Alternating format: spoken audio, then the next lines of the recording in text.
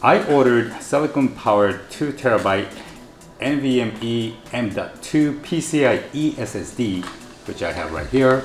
The manufacturer claims it can read at 3,400 megabytes per second and write at 3,000 megabytes per second.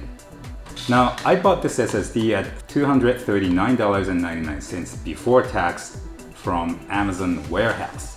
This SSD retails for $259.99. Now, for the enclosure, I bought one from a manufacturer named TDBT.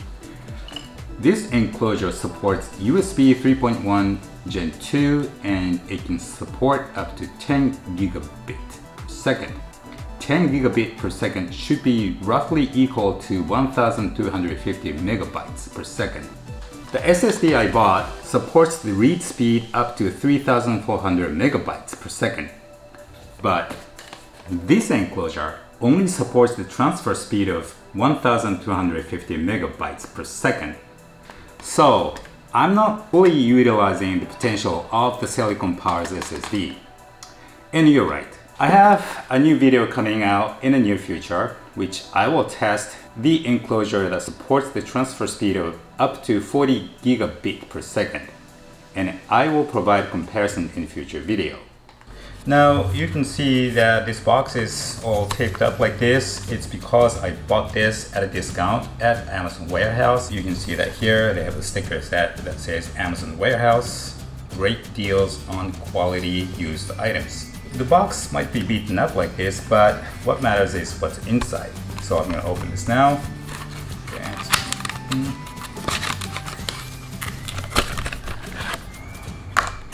Right.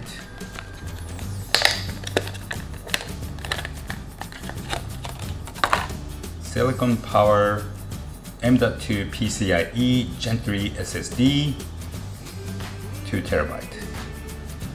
This is what you see on the back side. Alright, so now I'm going to open this enclosure.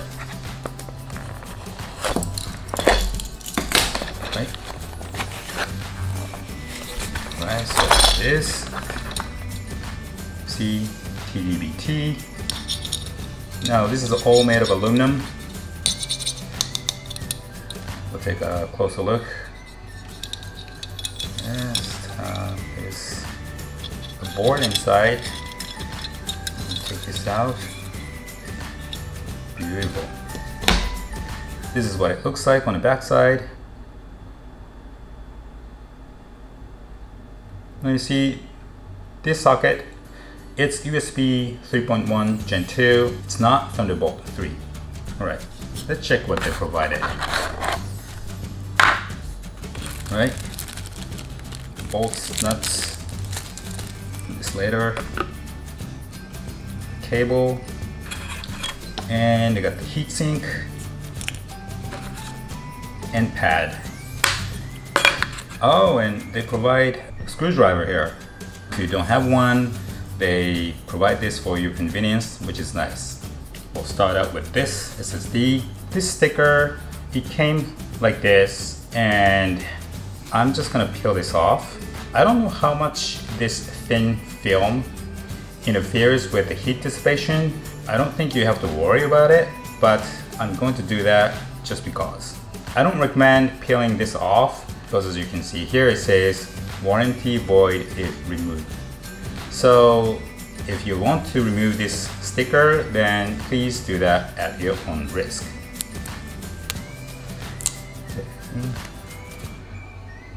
It's got the Phison controller, which is very reliable.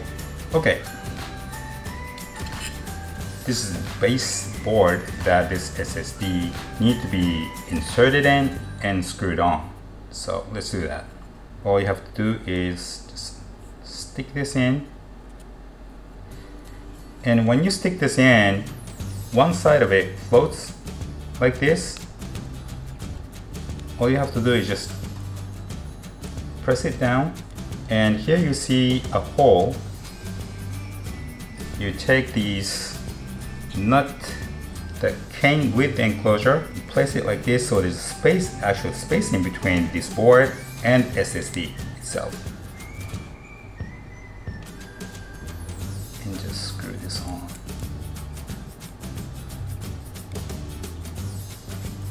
Alright, so it's screwed on.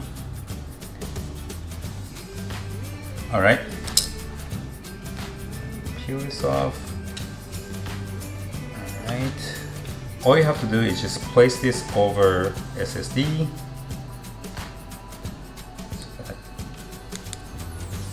Okay, now let's like this. And then I'm going to place this over the SSD and this stick of gum. Now if you flip it over, there are 4 holes here that you need to screw. Okay,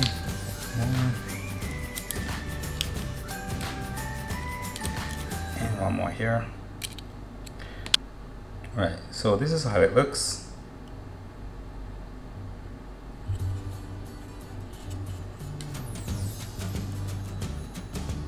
And now this is ready to be inserted into the enclosure.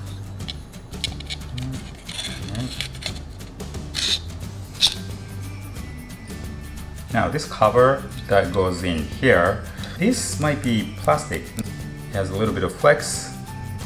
Not a big deal because this entire case is made of aluminum. I don't think this has much to do with heat dissipation after all. Go.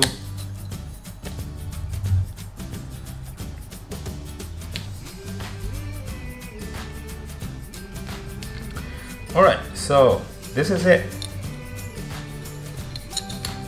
Assembly is done. Alright. I'm going to run Crystal Disk Mark, and here we can check the read and write speed. From the drop down menu, I'm going to select letter B because this is the SSD, and I'm going to run them all and see what we get. So now we have it. We have the read speed of 10,048 megabyte per second, and we have the write speed of 948 megabyte per second. I would say this is well within range of speed that manufacturer promises. The enclosure is good to go. By ordering the SSD and enclosure and by assembling on my own, saved me quite a few dollars when compared to buying a fabricated SSD from the likes of Western Digital or SanDisk, you name it.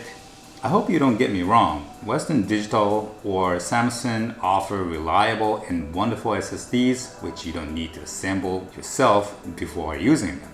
But if you happen to like saving money without compromising on the specs like I do, I hope you liked the video. I hope to see you all again right here at Zapped.